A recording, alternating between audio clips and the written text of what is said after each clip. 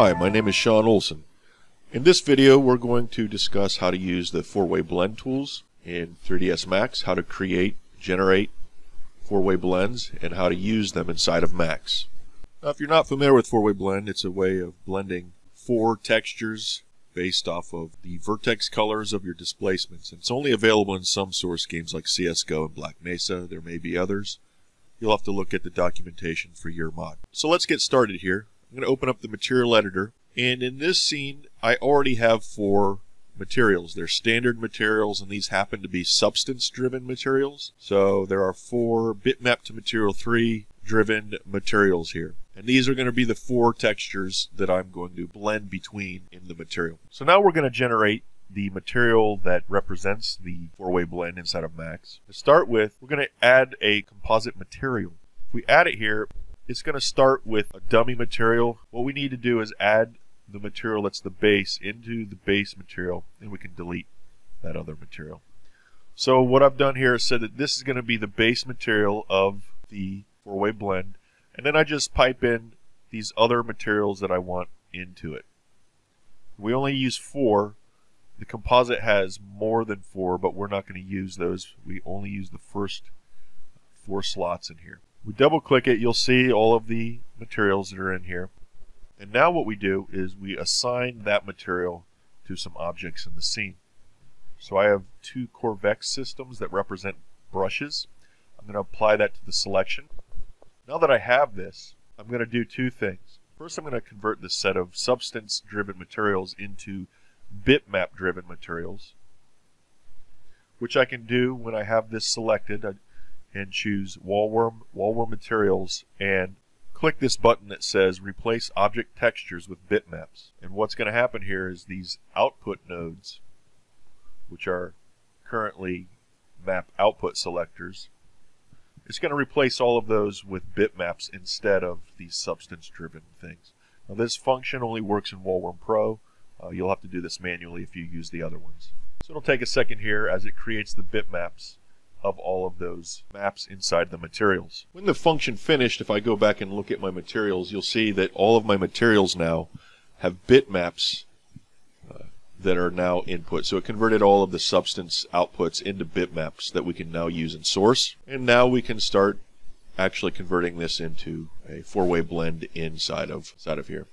So when we go to export this to game, this material will be converted into a four-way blend when we export. I'm going to minimize the material editor, and I'm going to go to the Wallworm settings to make sure that I have the setting that I need.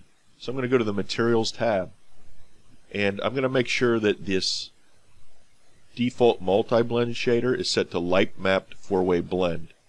That's important because if it's not set to that, it will export that material as a multi-blend material. But for CSGO and Black Mesa, you want to use this light map four-way blend. So I'm going to close this. Those are set correctly. So what I do now is click Wallworm, Materials, and then choose Convert Blend Composite to DX Shaders. When I do this, you're going to see that the material on there has been converted to a DirectX shader. In fact, I'm now going to go back to the material editor, and I'm going to use the pick tool. I'm going to pick that material. So now you see that there's a DirectX shader. The DirectX shader is using the composite material that we had made as its render material. Go into this DirectX shader, you're going to see you have a bunch of parameters that relate to a four-way blend. What I'm going to do now is assign this material to my other object in the scene. So now I want to create some displacements. And in this case, because I want to do some sculpting here and I don't have a lot of geometry here, I'm going to use level 4 displacements, which I know that generally the source world says don't do, but we're going to do it in this case. I'm going to change my default displacement power by going to the Wallworm settings and go to level design and change the default displacement power to 4. So I need to select the faces of the objects that I want to make into displacements. So in this case, this is a Corvex object. It lets me choose the tops and the sides, which will be the top and first sides of these. And then I want to go to this object and just choose the tops. So now it's going to make displacements of just the tops and the sides. So I select both of these objects now that they have those selected, and choose Wall Worm, Level Design, Create Displacements from Face Selections. So this will take a second, and when it's done you'll see that there's just displacements of those selected objects. I'm going to immediately turn this into what's called a sculpt mesh. So I'm going to hit Wall Worm, Level Design, and I'm going to do Create Sculpt Mesh. So this lets me work on all of these displacements as if they're one object. So this will be a little bit easier to visualize things if I turn off edged facing. And click F4, but I also have the setting that's showing edge faces of the selected object. So I'm going to go to Turn Off Display Selected with Edge Faces. Now we see a strange looking getup here by default, and that's because the default vertex colors of this object are not what we need. And the blending of this material, the blending of four-way blend, is done with the vertex colors. So I'm going to go down in the Modify tab and choose Paint Four-Way Blends. As soon as I click this, it brings up this Vertex Paint modifier. Channel 10 is the channel used for the four-way blend. What I'm going to do is I'm going to just paint everything black. So this goes down to our default material, the base material. And at this point, if I want to change them, I'm going to click the color here, and the red channel will be how much we show texture 2, the green one is how much we show texture 3, and the blue channel is how much we show texture 4. So if I want to bring this all the way up and start painting here, we'll see that that material is starting to show through here. And if I bring up the green, we'll see that that material shows up. Now, let's go back to the material editor here. And you'll see that the DirectX shader has a bunch of settings, and these relate to how the materials blend and bleed between each other. So, we can actually set up visually how we want this material to blend based off of the underlying bitmaps. So you go through here and change these however you're going to need them to blend between each other. And this is dependent on, how you want the materials to look yourself in your individual scenes. And you go through here, and there are certain options that sometimes aren't immediately apparent, but they'll affect how the material looks in the end. So you can go through here and change any of these settings so to create more complex blending between them. Now, here's one quirk of this. The DirectX shader is not what's used in the exporter, so you need to send these settings back to the composite material because that's what's actually used when we export. So we click this button at the bottom that says Send Vals to Material. If I click that, it will update this material settings. So, at this point, we just go through and paint our blends how we want. So I want to do the path that the players might walk here with this kind of blending here of this material.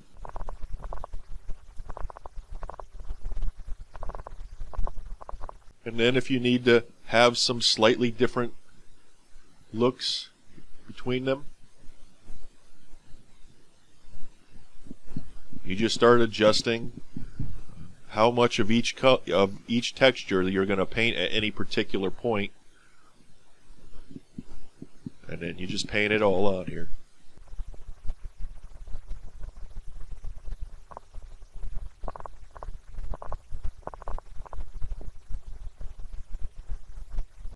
And again, if we're not happy how the colors are blending between two particular layers, go back to our material editor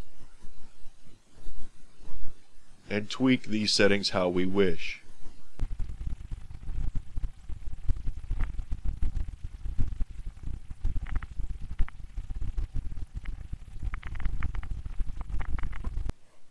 So now that we've gotten this basic setup done, we can now export it into the game, and let's see how this looks. So we have two things we need to do. We need to export the material, and we need to export the VMF. So to begin with, I'm going to export the material. So I'm going to select this displacement, the sculpt mesh, with this blend material. And I'm going to choose exporters, and export brush textures. It's going to bring up this dialog that's going to show all of the textures that are part of this and the material. And actually, before we go through here, I'm going to rename this material to something that is useful. So I'm going to double click this and change this to, so this is going to create a material in a folder called Wallworm Rocks, and then the material name is Blend 4-Way Example 1. I'm going to use the same name on the DirectX shader. I'm going to go back in here and again choose Wallworm, Exporters, Export Brush Texture. And we have all of this. It's going to export all these VTFs into these locations, and we see we have a material that's going to output into that VMT. Just going to hit Export Selected. And if you have Wallworm Pro, it'll have this dialog. If you use the standard Wallworm, it will have a slightly different one. It'll go through and export all of these textures. So I've gone ahead and done a little bit of extra sculpting on the landscape to make it a little bit more interesting. And now we're going to export it. Now remember, the sculpt mesh does not actually represent, it's not actually your displacements. In order for the displacements to be updated, we have to go to the commit changes function in the sculpt mesh over here in the modify tab. You can also get to it under the level design, under commit sculpt meshes. If I do that, it's going to commit the sculpt mesh and send the information back to the displacements. And once that's done, then we can export the scene. So I'm going to go to Exporters, Export Scene as VMF. And I'm not going to run the compile now, I'm just going to export it.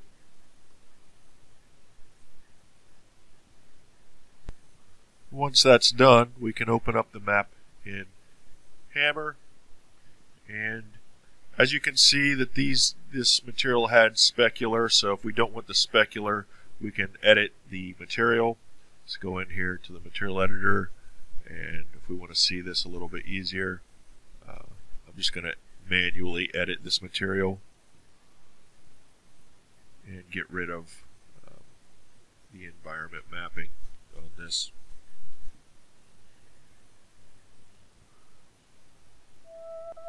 And now you can see that this landscape is using the 4-way blending on the land. And that's it. But that's a basic overview of creating 4-way blend textures, using them inside Max, and then exporting them into Source. Again, my name is Sean Olson. I'm the developer of Wallworm. You can always get the latest versions of Wallworm tools at wallworm.com. And if you want the most bang for your buck with using Wallworm, please consider getting Wallworm Pro. Also remember to subscribe to the Wallworm channel on YouTube. And thank you, and have a good day.